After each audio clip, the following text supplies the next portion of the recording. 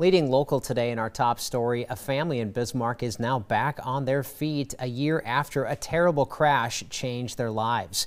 Tanner and Brody Took went to the hospital after they were badly hurt in a crash just a few miles from home. A year later, and they say they're grateful to be able to enjoy holidays like the 4th of July as a family again. 8-year-old Brody Took will soon be a third grader, but he's not terribly excited about it. Not really, because I have to do homework. I don't want to do homework. You can't blame Brody for not wanting summer to end. He is just getting back into the swing of things. Yeah, I broke my ankle. I broke this arm, it wasn't like in 3 places. It was June 28th of last year when Brody and his dad were on their way to baseball practice. When I turned, the bat had fallen off the seat, and he had asked for his bat, and it was making a tinging noise, so I had reached back to grab his bat for him, not realizing that he had taken his seatbelt off. What seemed innocent at the time would change the Took family forever. As I reached back, I grabbed the steering wheel and we went into oncoming traffic. But I have both your husband and your son. He's like here. They're both at Sanford, and he's like, but I need you to come. Tanner's wife Jessica says she still has the voicemail.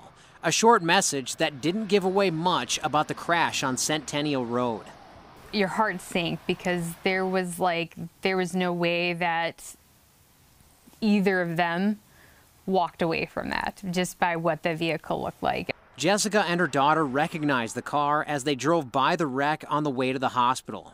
Tanner was coherent, but he was just screaming, Brody, Brody, Brody. I mean, I remember everything from the accident and everything, so it was, something that I don't wish upon anybody. For Brody, it meant some broken bones and a summer of no more baseball. For Tanner, it was a flight to Fargo and a hip replacement. I went and seen my physical therapist here on Monday, I think it was. But a full year later, the Tooks say their life is just about back to normal.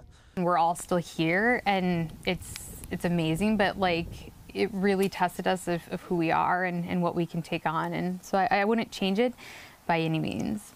But what also changed is that the Tooks say they don't take anything for granted. Even before the accident, I couldn't tell you how many times that, we were on a road trip, I would quickly unbuckle and grab something. And even after the accident, I don't know how many times people stopped and said, do you know how many times I did that? Yeah. But do you know how many times we don't do that now because of it? We literally pull over and stop now because of it. And that's just how we live our lives now. A life that these busy parents admit means being more cautious and not taking their eyes off the road. Tanner says this month he has been cleared to go back to work full-time. 2 other people were hurt in the crash from that day, and so far we have been told that both men have since recovered.